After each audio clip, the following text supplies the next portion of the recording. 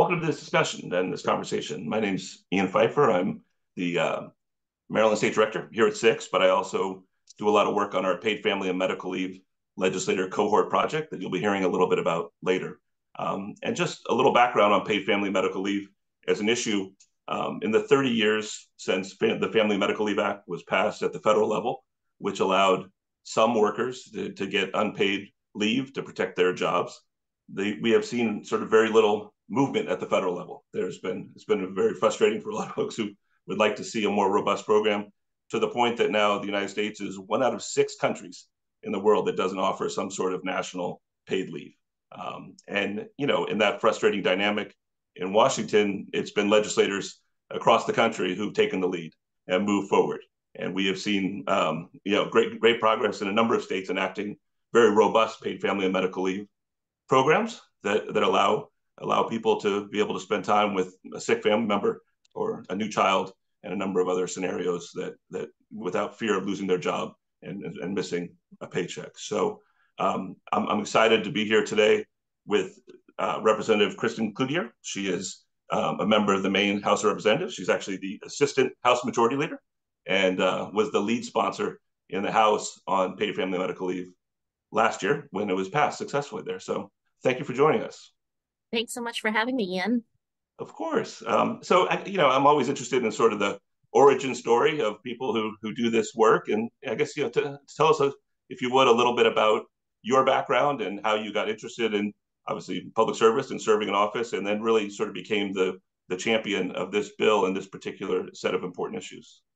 Sure. So I started out municipally. So I served on our city council as the city council president for 3 terms, and then was overnight thrust into the role of mayor because the person who was serving before me ended up not being able to serve any longer, resigned, and within the span of 24 hours on International Women's Day, I became the mayor of Lewiston because the charter said that if you were the city council president and the mayor resigned, that was what happened.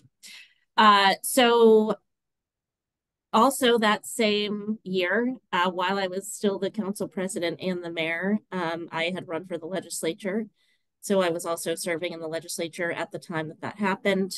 And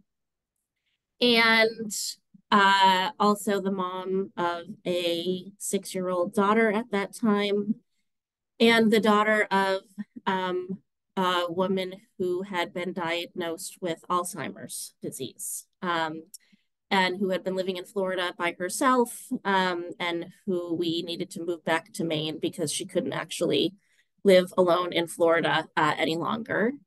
And so was serving as a caregiver for my mom during that time as well. So had a wild and crazy life for a little while, about 10 months.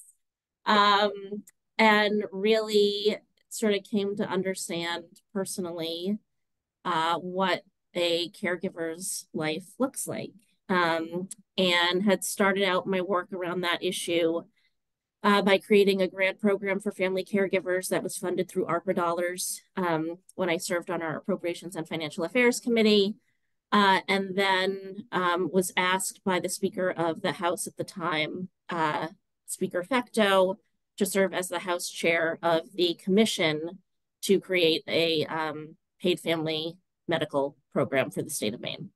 And so I co-chaired that with our Senate lead on the bill, Maddie Daughtry from Brunswick. And so had really sort of thought about the policy just as a caregiver for somebody in the later stages of life. And through the commission really came to understand that the policy needed to be one that spanned birth to end of life, and everything in between, right? Because none of us are getting any younger, and we're certainly all probably going to have health problems at one time or another. And so really became invested in the paid family medical leave policy over the course of serving on that commission. Oh, that's great.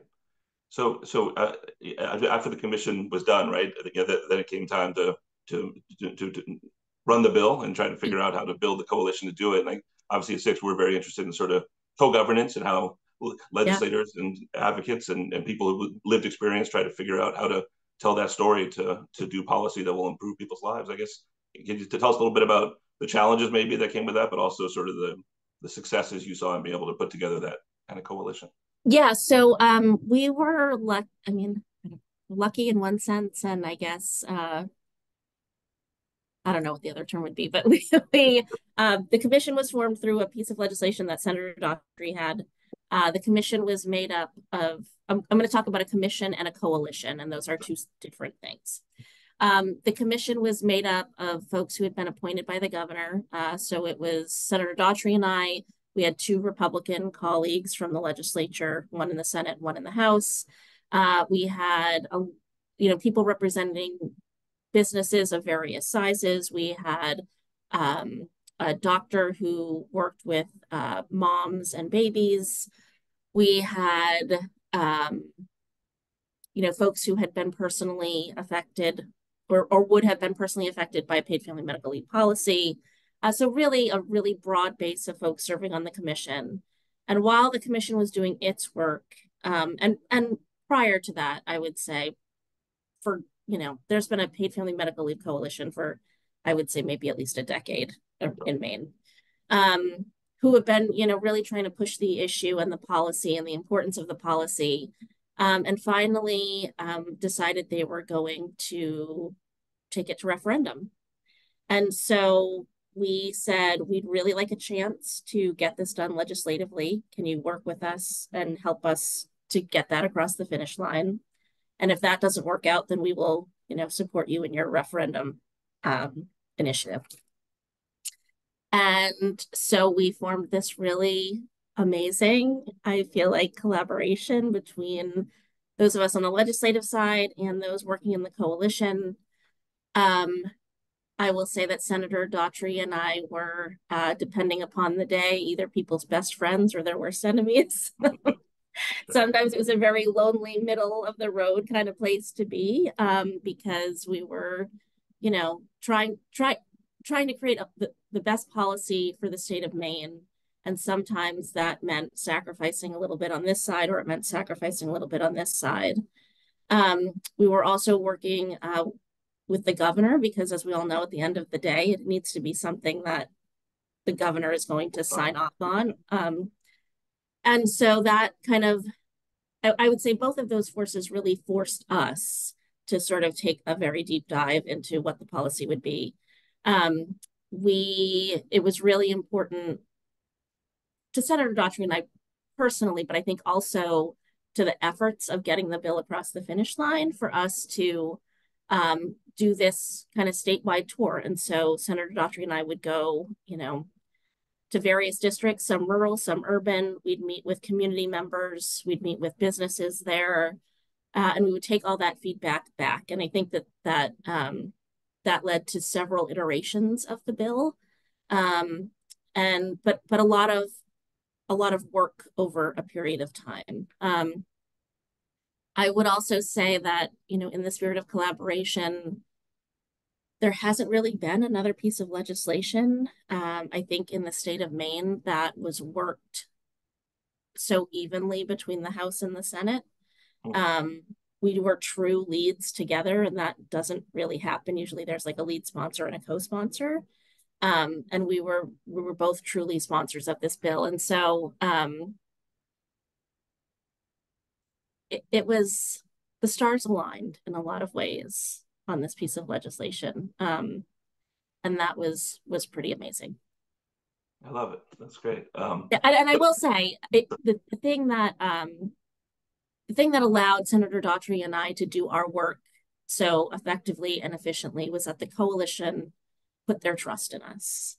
And that this building can sometimes be a place where it feels really untrusting. And so to have that kind of relationship was exceptional. And I really am going to continue to look for ways to do that in other policy areas. That's great. So I said at the top, the Six has created this paid family leave medical sort of legislator cohort project. We're about a year and a half in now with our national partners, A Better Balance and New America. And just for the benefit of folks, it's a cohort that meets monthly, and really tries to sort of foster relationships with legislators who are working on the same issue across the state. And as you said, like the challenges in anyone's particular building and in their sort of ecosystem are unique, but are also similar to what someone else might be dealing with. And to be able to have a kind of safe place to have conversations and sort of test out ideas, we thought was sort of an interesting model. And so I'm curious, or as one of the first people who were in it, like, how did you feel about that, and what sort of value did you see maybe in stuff you could bring back to that fight as it would go ongoing at home? Yeah, so I was fortunate to participate in sort of the Zoom calls, but then also the Accelerator conference. Mm-hmm. Um, and I think that what the thing that has been most valuable to me is that different states are in different like time, they're in different places in terms of the process. And so, you have some states that are, on their third try of just trying to get this passed in one chamber. And then you've got some states that have gotten it past the chambers, but are trying to get it past get it onto the governor's desk. Then you've got states who have got it passed, but now they're going into implementation, and some are in rulemaking, and then some are sort of at the end, and that they have their policy. And being able to sort of serve as a mentor to the folks who are behind us, but also have someone else serve as a mentor to us that are ahead of us. So at the Accelerator Conference, Colorado was in the midst of its rulemaking process. And we have a lot of rulemaking in our bill. And so being able to sort of have them define for us the places where they wish they had paid more attention was really helpful, because now we're able to put ourselves in those spaces when the time comes, and to just sort of have that kind of mentorship, but also kind of like a therapy session. Like you can complain about the things that are going wrong, and someone can say, "Oh, that the same thing happened to us." So don't worry too much about it, because it'll end up being okay in the end.